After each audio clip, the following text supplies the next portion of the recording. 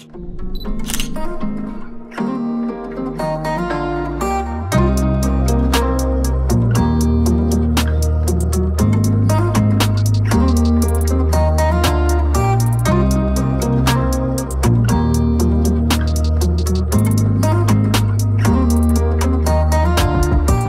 guys, it's Luke here and welcome back to another video. Today you join me for something pretty damn exciting. I'm here today at Martin's VW here in Basingstoke to have my first look and first drive of the new Mark 8 Golf. Now, it's not the standard Golf, as you might have already gathered from the title and thumbnail.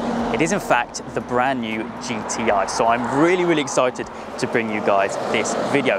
Now, as I'm sure you guys are already familiar, I'm certainly no stranger to a performance Golf, having experienced pretty much every single generation of Golf GTI, numerous experiences in the T-Roc R, and of course, a year-long ownership of a Mark 7.5 Golf R. Now, if I delve into my pocket, I do have the key to the car, and it is parked somewhere here in the forecourt. So let's go find it and go take it out for a first drive.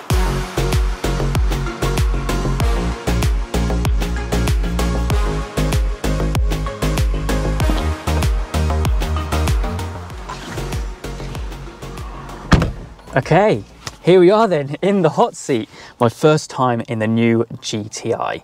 Now, some of you guys may remember I did a first look style video of the new Mark 8 GTI earlier on in the year when it was first released, but fast forward a couple of months and here we are in the driver's seat with the key right here. Now, before I tell you everything there is to know about the new Mark 8 Golf GTI, I need to get some miles underneath my belt because I am just far too excited for this.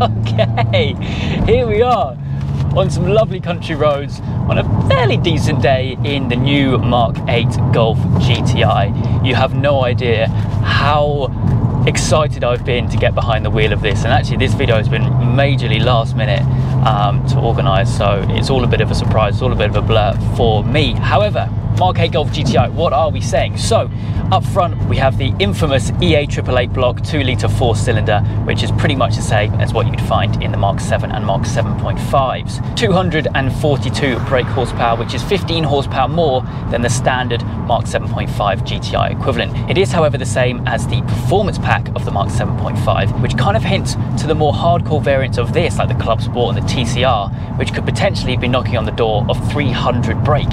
In a GTI, this is not even the Golf R. 370 Newton meters of torque, which goes through, in this case, the 7-speed DSG. However, a 6-speed manual is available. If it was me, I would choose the 6-speed manual. I think the Golf GTIs just suit that gearbox so much better. I mean, it's a front-wheel drive. It's a more involving car to drive compared to the Golf R. I think the DSG is absolutely perfect in the Golf R. However, the 6-speed manual is the one that I would choose in the GTI. Whilst on the topic of gearboxes, the manual is actually a standard option with the Mark 8, but the DSG is the upgrade of around £1,000 to £1,500.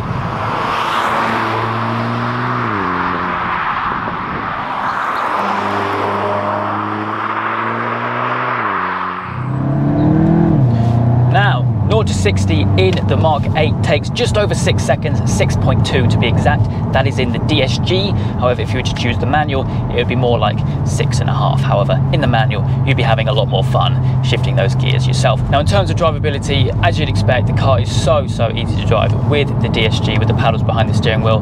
The gearbox is seamless, as it always has been and as it always will be, I'm sure. It corners really flat. Of course, this car does in fact have a limited slip diff as standard, and also some upgraded brakes, which have both been taken from the Mark 7.5. It's a GTI, isn't it? And it has not lost that characteristic at all. It's fun. It's like a little go-kart for the back roads. I mean, you find yourself not doing crazy speeds, but just having a massive smile on your face in the process. And I'm glad that even with the 8th generation here in front of us, we haven't lost that GTI touch. Of course, the GTI badging has pretty much stayed the same, the fairly square font in red with the chrome outlining. Of course, we still have the tartan seats. Obviously, they've been modernized since the originals, but we still get that. And in fact, in the manual variant, you do in fact get the golf ball style gear stick as well. It's just nice how, even though technology and time has gone on, you still get those little aspects that it still is a GTI at heart.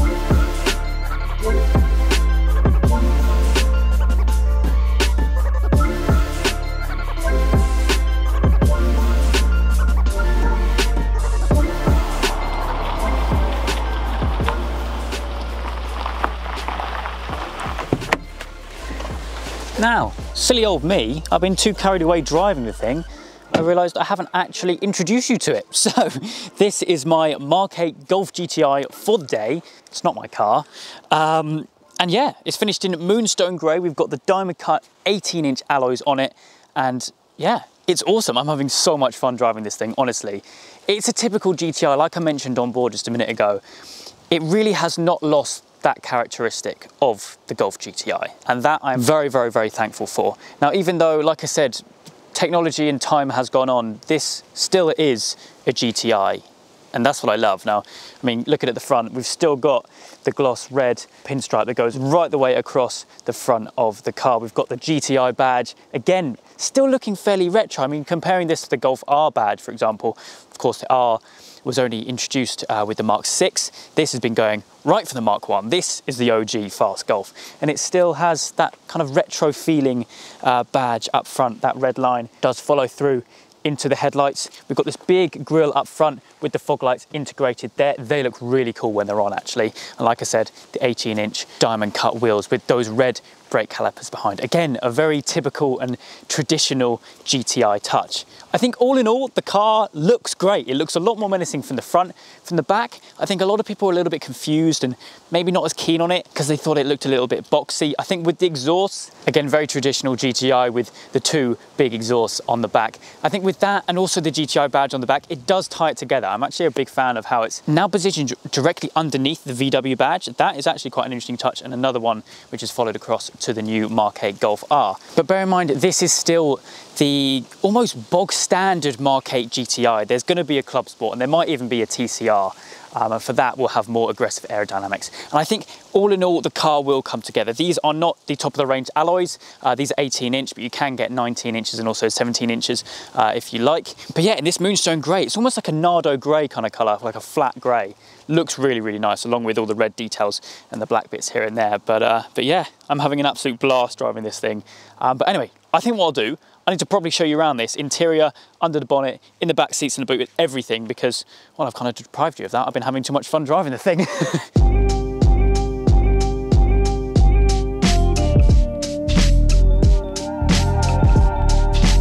You join me now back behind the wheel of the car. Now, what I'm going to do is I'm going to give you a run through of what we're looking at inside the car. Now, most importantly, we have the GTI steering wheel. We've got the perforated leather on the hand grips. It's also flat bottomed with a nice red pinstripe and the GTI badge on the bottom. Of course, with this car, we have the flappy pedals for the up and down gears behind the steering wheel. We also have a lot of buttons in the usual place here. That basically includes the cruise control, heated steering wheel buttons, the volume controls, and to change basically and to customize the screen in front of you, the rev counter that is. As well as that, we do have a 10-inch touchscreen which comes as standard with the GTI. It's an upgrade for the GTD and GTE models. That is really, really simple to use, very, very responsive and really fairly straightforward. We've got your navigation, we've got all the radio details, media, telephone, and of course, all of the climate control as well. Now, we do have these little, again, touch sensitive buttons just below that you can adjust the temperatures and whatnot for the climate control. However, you can load up a full screen on the infotainment system and operate it from there. Then below that, we've got a couple more buttons. Actually, the button to load up the climate control screen is there as well, along with the mode selector. Now on this car, you have Eco, Comfort, Sport and Individual. Individual being the mode where you can basically customize everything to do with the exhaust sound, the brake feel, the suspension and everything like that. And then below that, we then have the start stop button and the gear selector, along with the handbrake and auto hold. Now down here, it's actually really bizarre because you don't have a traditional kind of almost like a more substantial gear lever, which you'd get in the Mark 7s and 7.5s, or like a manual, having a manual gear stick. It's kind of like this little toggle, which you can flick through reverse, neutral, drive and sport, and then park is located just above that. It does look as if it would be quite flimsy, but I assure you it's not. It's actually quite satisfying to kind of go from reverse into drive, and then of course the button handbrake, which everyone is already used to. Other than that, the seats in here are very similar, if not the same, than the previous generation. I personally don't think that that's a bad thing, because I got on really well with the seats in my previous car, the Mark 7.5 Golf R. We still maintain the tartan seats. Now that is another traditional Golf detail and touch. I love how this has kind of become the GTI thing. That is the go-to interior. Finished in cloth with the Alcantara on the bolsters of the seats. They're very supportive and very comfy as well, because this is ultimately going to be almost the daily driver of the hot hatches. I think that that's where the Performance Golf range really excels in terms of being a high mileage motorway cruiser and an absolute riot on the back roads. We have this almost honeycomb effect on the dash pieces here that obviously carries on into the door cards as well. I presume you can change that when speccing the car about what kind of finish you like. That's a nice touch. It's not like bright silver like you get in some cars. In fact, my car actually has some awful like silver bits all here, there and everywhere, which really distract you. But this is very sleek. You've got like a grey and black, and then the red touches here, there and everywhere as well, to kind of remind you that you're in a GTI if you haven't forgotten. And if you have forgotten, you're an idiot.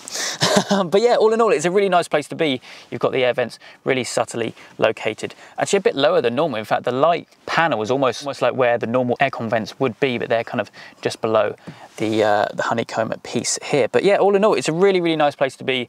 You could spend hours and hours in here munching away the miles, and also you can have a hell of a lot of fun as well, as I have been doing this morning. But yeah, that's about it really. So there we go. That is going to wrap up my time with the brand new 2020 Mark 8 Golf GTI. Unfortunately, I'm going to have to give the keys back to the guys back at the dealership. In fact, once I've had one last drive in order to get there. But this is actually their brand new demo. So this is basically available to demo and test drive imminently if any of you guys watching are interested. Of course, I will leave all of the contact details down below for Martin's VW in Basingstoke. But yeah, as always, if you guys have any questions or queries with anything that's been mentioned in today's video, then let me know down in the comments. I'll do my best to get back to you. But that is going to wrap things up for me today. Again, a massive thank you goes to the guys over at Martin's VW for lending me their new car for the day. And again, like I said, it's available for test drive. So anyone wants to go and experience it for themselves, then follow the links down below. But yeah, I hope you guys have enjoyed this video. If you have, please make sure you leave a like and make sure you subscribe for all the adventures still to come.